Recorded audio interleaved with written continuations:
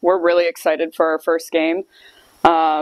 We got kind of the jitters out of the way with our scrimmage a couple weeks ago, and this team is gritty. They work really hard, and they're just really excited for this season and to show the MAC and show the NCAA what we can do, and we're really excited for our first game in the season to start.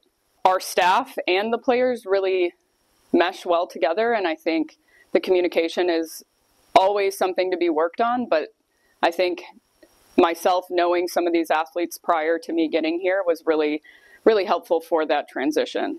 I'm very excited about our offense. I think we have a really strong starting offense, but also we have depth there too. So we're not just relying on those starters to produce points. We're also going to use our bench with our offense. And I just feel like we have a lot of firepower that people really aren't ready for, which is really exciting. We have a lot of speed, and I think that's super helpful. We have some shifty attackers, which is fantastic. Some great shooters.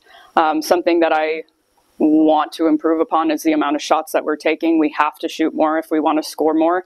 And if we want to shoot more and score more, that will help us win. So that's something that we're really focusing on, is just taking more shots in general.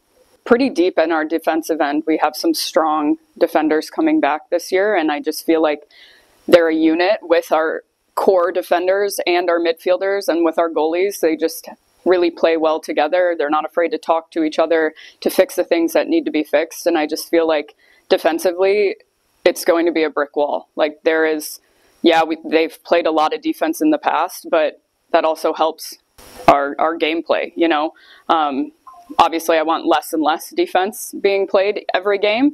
And I think that now plays into with our draw. Like we have some really strong draw takers and circle players that I think will really help us propel to play more offense and defense. I think both our goalies, they fight every day. I think the experience that Meredith has, and obviously she plays really hard and she's a fantastic goalie, is really helpful having that.